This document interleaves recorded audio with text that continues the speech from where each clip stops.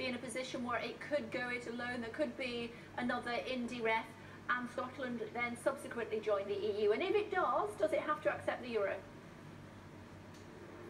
Well, first of all, as a non-political advisor, I'm not really sort of privy to a political strategy, so I could only sort of give you the response that is normally in the press, that it's an issue which the Scottish Government has decided to reserve the possibility of an indie ref.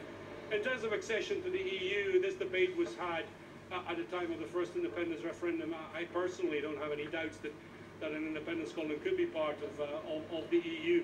It would be accepted as part of the EU as any other candidate country. And certainly, as we know from other countries around the EU at the moment, like Poland and Sweden, adopting the euro is not a compulsory requirement, even though it's part of the treaties.